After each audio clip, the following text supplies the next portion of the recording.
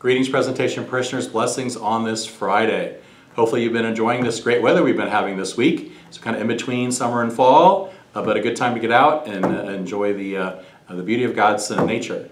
So also this weekend we have some important things happening. One thing is it's Priesthood Sunday, so I'm grateful to be a priest here in our community. It's really a blessing to be the pastor here at Presentation. There's information about how we're celebrating Priesthood Sunday, but really it's a way for us also to give thanks for the wonderful community we have here at Presentation.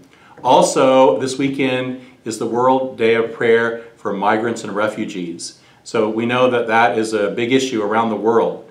We know that that is a reality, that people, because of different circumstances, need to get out of their country and they need to go places where they can raise their families, have the resources they need to have a good life.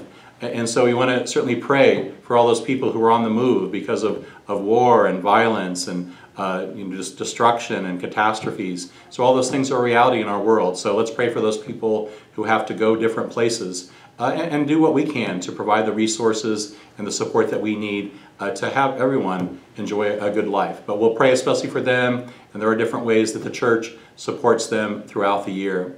Also, behind me, you see our Encounter Joy logo.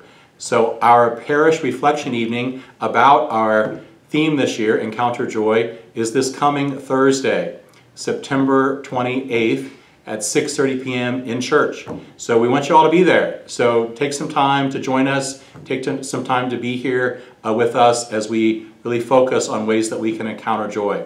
One of the important things we remember is that we encounter the joy of Christ by participating in the Eucharist, by coming to Mass. So encourage the people in your life to join us for Mass each weekend, and it's a way for us to really experience that joy that comes through having Christ with us, His real presence with us in the Eucharist. Well, then we want to go out and spread that joy. So come and enjoy an evening of reflection, a little quiet. Our staff does some great work putting this on. They work hard to really make this a meaningful event. So join us on Thursday evening for our parish-wide reflection evening on Encounter Joy.